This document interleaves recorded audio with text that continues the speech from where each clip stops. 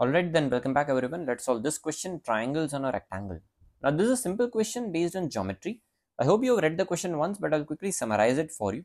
We are given a rectangle with opposite corners in 0, 0 and WH and sides parallel to the axis drawn on a plane. So what they're saying is here we are given a rectangle with opposite corners being on 0, 0 and WH.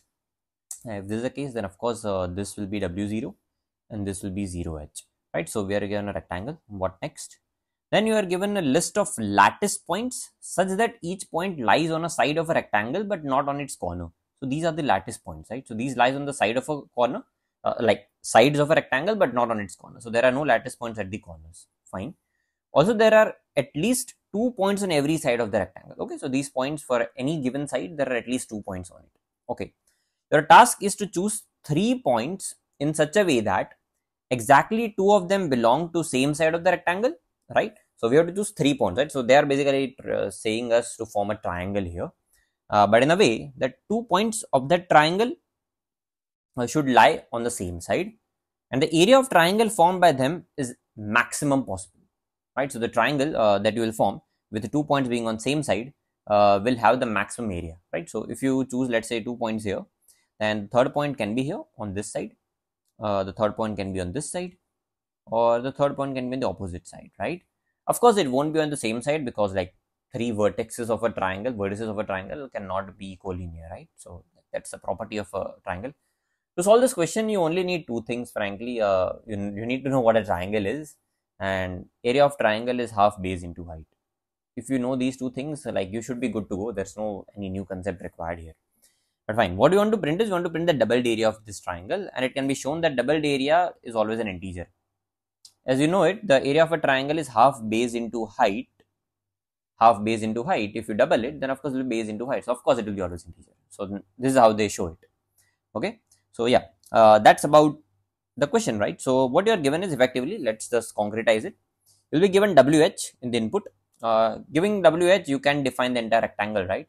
But then you will need information about the lattice points, and that's what it is given. So the next 2 lines, this orange line, so this next 2 lines describe these lattice points, that is lattice points on the horizontal sides, and the next 2 lines in our input will define the horizontal points, the points on our vertical sides. That's what they have said. And the way they have defined it is, for example, to define this, that is the first line will have the y coordinate to be 0, right? The y coordinate will be 0 as they have written. First line y coordinate 0, and the second orange line y coordinate is h, right? And how they define it?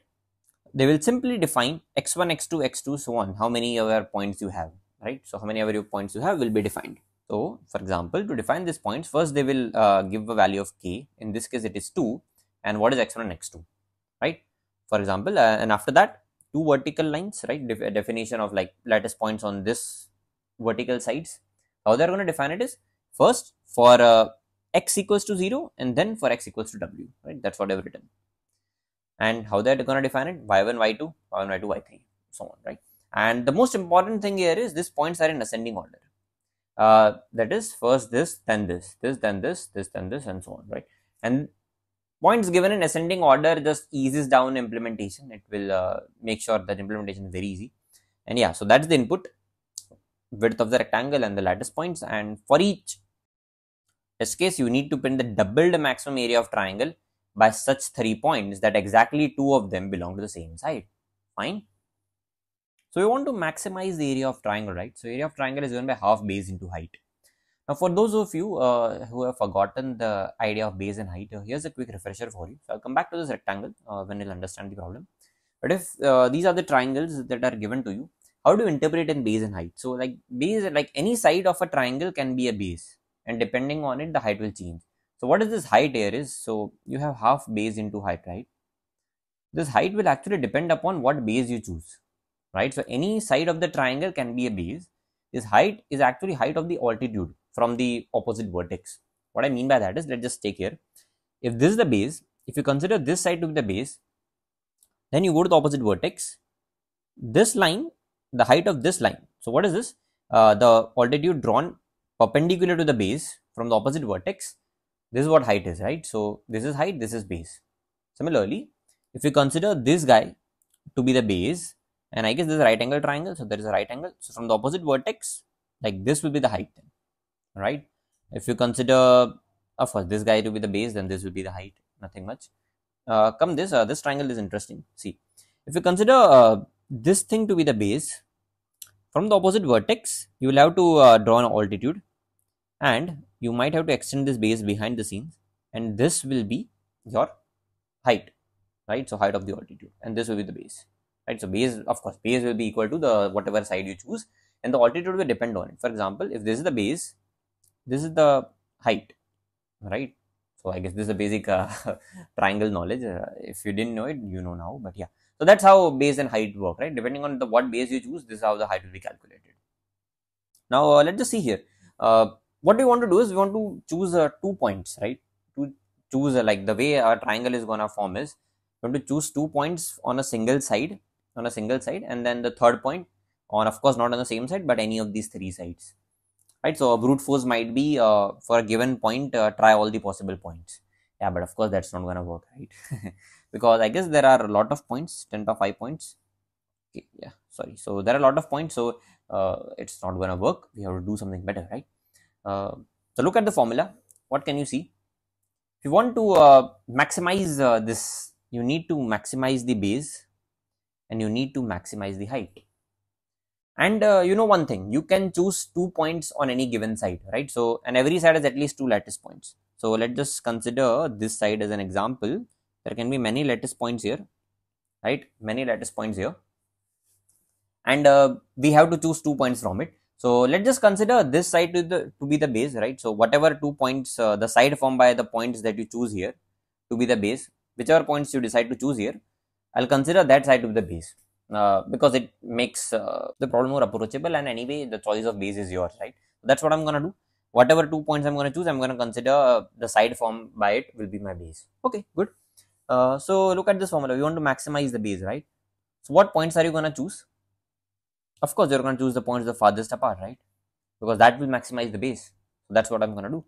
I'm gonna choose the 2 points which maximizes the side, like the maximizes the base. That's what I did. Now, how am I gonna choose the third point then?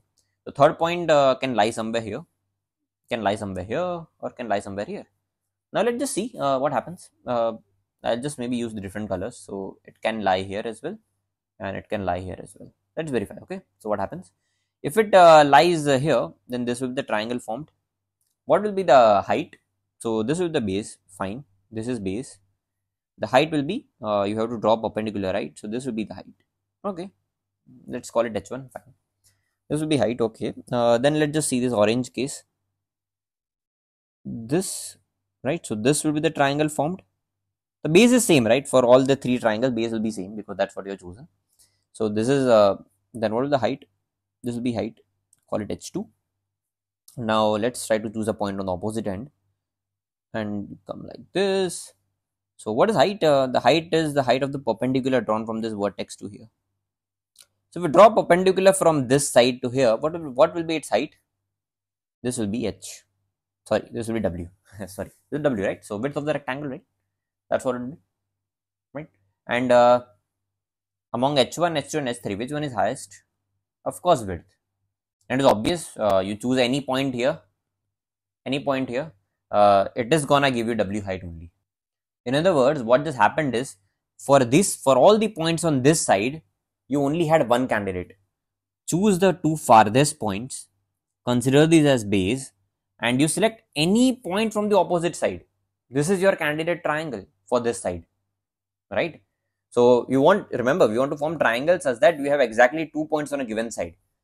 For each side, I only have one candidate, right? For this side also, I only have one candidate. Choose the 2 farthest apart points and any point from the opposite side, any point. And you are sure that there will be a point on opposite end because every side has at least 2 points. For this guy, choose the 2 farthest points and any point on the opposite side, right? For this guy, choose any choose the 2 farthest points, considered as base, and any point on the opposite end. It will make sure that this is the maximum area triangle for this side, right? And if you think about it, this enumerates all the possible combinations. Because in the end, we have to consider all the points, right? All the possible sides possible. So this is what I'm trying to do.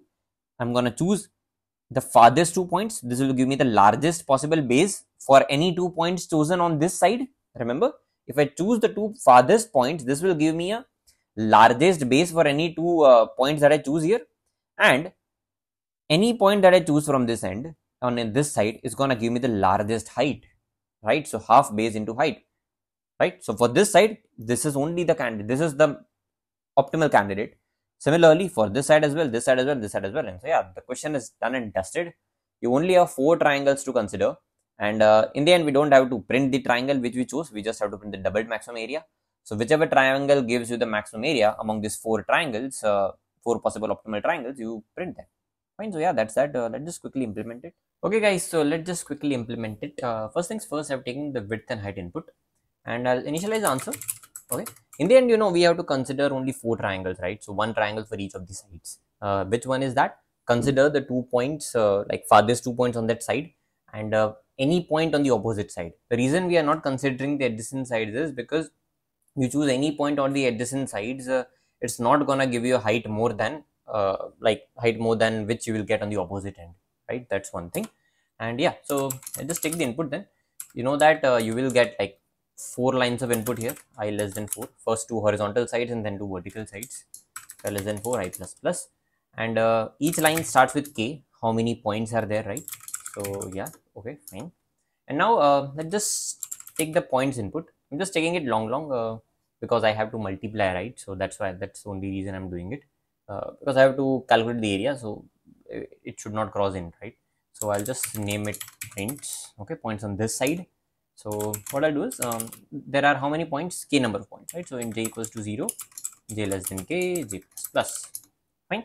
And maybe I don't need brackets here. I can just do cn coordinates, like sorry, points of j, right? So I'm just taking the input waypoints. You know that for horizontal sides you only get the x coordinate, for vertical sides you only get the y coordinates. That's one thing. That's why it's an vector, it's not a vector. Right. So what I need to do now is I need to consider, so when you are here, for each iteration you will consider a side, right? So for firstly you will have 2 horizontal sides. So I equals to 0, I equals to 1 is 2 horizontal sides, and I equals to 1 and I equals to, sorry, I equals to 2 and I equals to 3 will be vertical sides. What I'm saying is I equals to 0, I equals to 1, there are horizontal sides that we will consider, and I equals to 2, I equals to 3, we will have vertical sides to consider. The reason why this is important is because for the horizontal sides, the height will be what? H, right? So height of the triangle, that is. And for the vertical side, the height of the triangle will be W. I guess we have already seen it in the explanation. So what I'll do is, I'll update the answer. Answer equals to max of answer. And now I need to find the area of a triangle, considering the 2 farthest points on this side. So what are the 2 farthest points? So that is, what is the, in other words, what is the base for this side? It will be points of k minus 1, the last guy, minus points of 0. And this works because the points are given in ascending order, right? Points of k minus 1, points of 0, it's the length of the base, and you have to multiply it with the height. Now what will be height? That can be easily calculated. If I is less than 2, then height will be h, otherwise w. For horizontal side, is the height of triangle will be h, for vertical side will be w, right? So yeah, that's that. And we care about doubled maximum area, that's why I'm not putting half here. So yeah, that's how it is supposed to be, and that's pretty much done and dusted. I'll just put the answer now. Simple, right? So what you have done is you have initialized the answer, and for each of the sides you are calculating the maximum doubled area possible for that side, and that's that. Let's just quickly run it. It seems to be working. I'll quickly submit it. Yeah, it works. Thank you for watching. I'll see you in the next one.